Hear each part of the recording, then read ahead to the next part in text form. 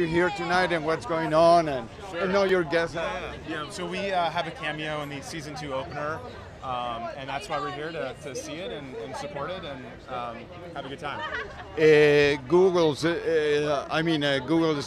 one of the richest companies in the world. Can you comment about that, and how do you feel about it, considering your history? Oh, well, yeah. Well, you're probably talking about Facebook, right? Not Google. But, Facebook.